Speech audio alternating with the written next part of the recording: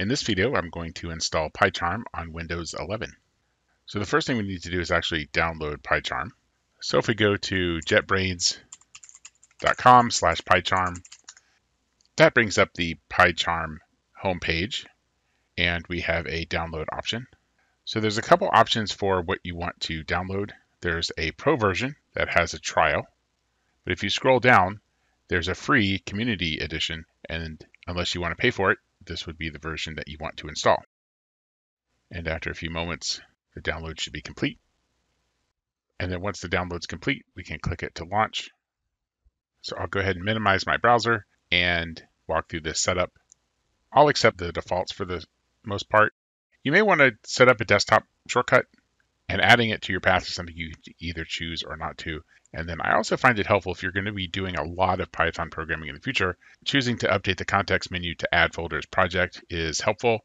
And then also, do you want to associate Python files with PyCharm so that when you double click one, it opens up. I actually prefer not to do this because most of my editing I'll do in Visual Studio Code. So I'll leave that unchecked, but that's a decision you have to decide which you prefer. Then I'll click next and then use the default there. And then I'll let it install, and that'll take a few moments. So then it'll ask you to reboot. So I'm going to go ahead and reboot now so that I can start this up. And then once we're back up, I'll continue the video. Okay, we've rebooted, and notice I do have the desktop icon. So I'll click that to bring it up. I'll go ahead and accept the user agreement. And so here we have PyCharm. So just to check that it's okay, I'll create a new project, and I'll leave the default location. I think that those are fine. Looks like it does see that I have Python installed already, so that's good. So I'll create a Hello World project.